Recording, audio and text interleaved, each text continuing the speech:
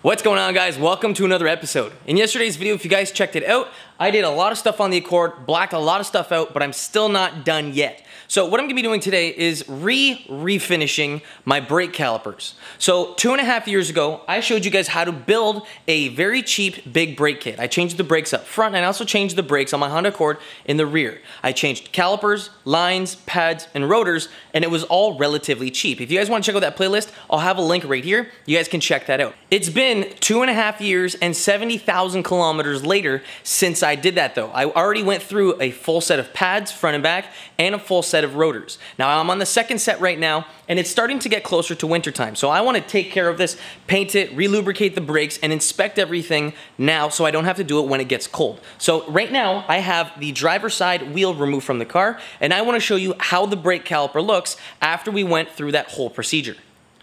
So these here are the brakes that I refinished on the Accord, and I had these installed 2.5 years ago. I put over 70,000 kilometers on this brake caliper setup, and even to this day, they don't look that bad.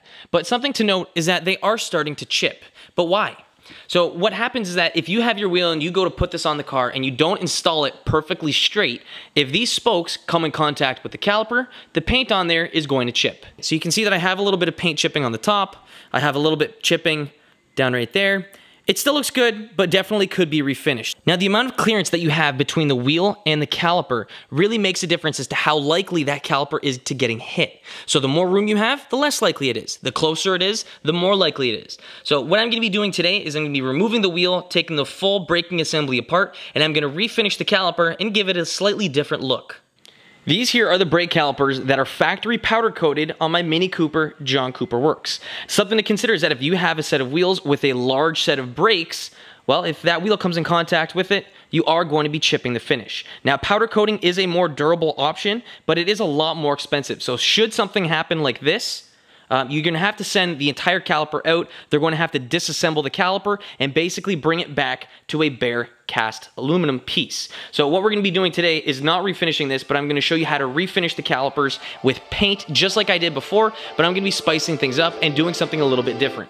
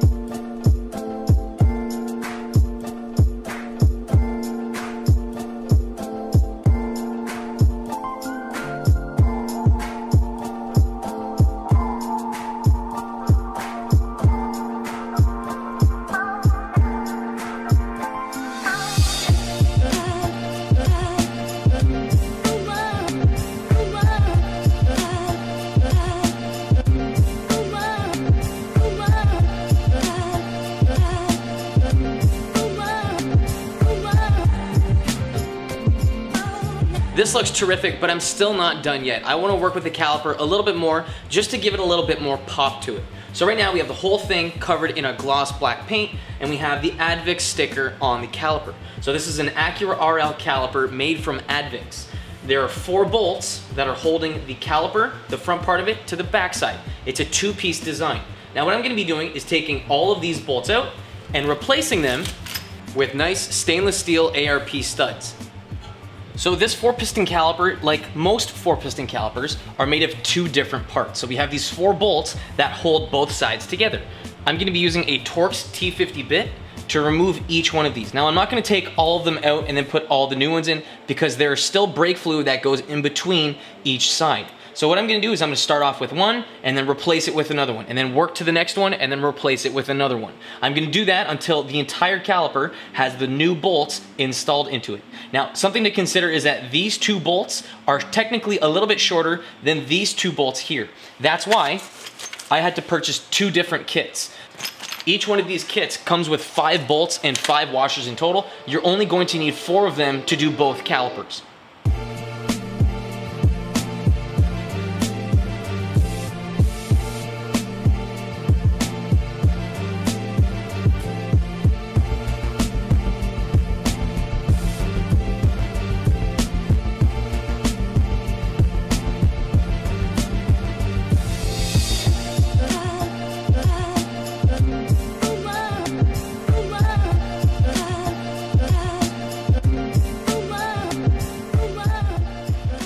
So with the 4 brake caliper bolts, the 1, 2, 3, and 4 on the front side of the caliper, with each of those torqued up to 28 foot-pounds, and the 2 bolts holding the brake caliper up to the back side of the knuckle, with those torqued up to 40 foot-pounds, the install down here is pretty much complete. Now, because I removed the brake caliper from the vehicle when I was doing this entire procedure, I need to remove all the air that was introduced into the system, and I need to fill up each one of these pistons, so there's space back here, I need to fill all that up with brake fluid. So I'm gonna be doing that in a separate video. If you guys wanna stay tuned for that, stay tuned for next week's New Tool Tuesday video. I'm gonna show you a tool that is made specifically for doing that, and it does an unreal job. Usually when you're bleeding brakes, it's a 2-person job, but with this tool, you can easily do this by yourself. Before I go ahead and wrap up this video though, see the wheel that I have right there? That's the same style wheel that I have for the Accord. So I have a couple extras as spares, but what I'm gonna be doing is I'm gonna be doing that to my other wheels. So these wheels here are Nissan 350Z Track V1 wheels. These are made from Ray's Engineering, and I purchased a set of stickers. Now these wheels are very similar to the TE37s, and those wheels have this sticker and that sticker as a stock option on the wheel. So if you guys buy one, it'll come with stickers, and that's where you'd place them. So I figured, why not complete that look, make these wheels look very similar to it, and I think this is an unreal look. I really like how the white and black contrast against the silver, and it's gonna look really sweet once it's installed on the car. So I've got a decent amount of work to do before it starts to get dark out, so I'm gonna hurry up, put the wheel on the car, put the other stickers on the other wheels, take the car out, and show you guys how I unraced my car. Okay, so the Accord's outside, wheels are on it, brakes are all bled, and it looks killer. Now, I'm gonna be basically keeping this look at least until springtime. If I'm not really digging it then, I'll probably change it up, maybe just change the color of the wheels. But all the color is really removed from the Accord. So everything's either black, white, or silver, and I really am liking the look. Now, the cars that I am gonna be keeping a little bit of contrast to are the Z, and inside the garage, I've got the Mini. Now, I'm gonna be working on both of those in the next coming weeks, so stay tuned, guys. Since the Accord is my daily, I'll be putting more kilometers on that, and I'll be keeping the Z and the Mini in the garage, where I'm gonna be modifying them and putting more money into them. If you guys have any other suggestions or what I should do with the Accord, maybe over the course of the winter, or what I should just do to it in general, let me know. Comment section's down there. Thanks for watching, guys. I'll catch you in the next one. Peace.